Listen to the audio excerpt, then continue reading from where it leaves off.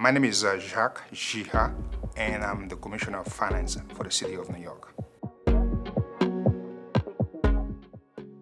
I grew up in Cape Haitian in the mid-1970s. To me, that was the best time of my life.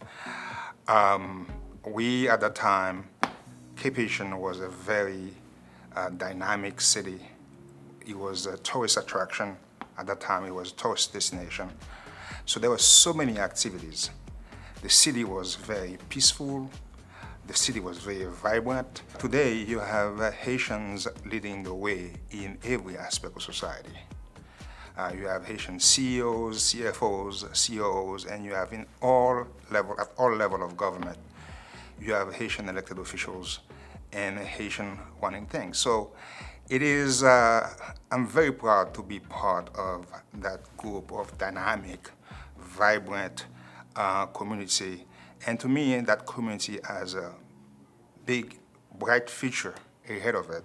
More than ever, the work of the Haitian Roundtable is needed because as an immigrant community, we are very vulnerable to xenophobic and racist demagogues.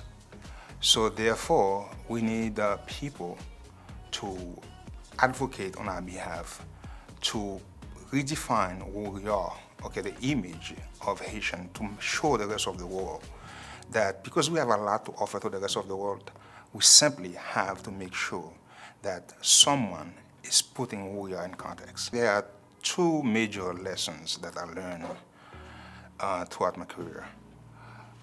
One is the power of education, and the other one is the power of networking. I tend to tell young people to stay in school, learn, and stay focused on the goals that you created for yourself. Because education creates upward mobility. Second thing, as I said, is the power of networking. Networking, from my perspective, is the key for professionals to succeed in this country.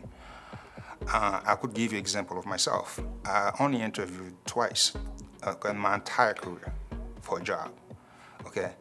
All my positions, all the jobs that I had have been referred to by people that I work with in previous positions, previous jobs. So networking and education, from my perspective, the power of these two things are very, very, very powerful from my perspective. My kids' generation basically taking over, and we pass on the baton to them, and the direction I see that they're going is I'm very proud of them.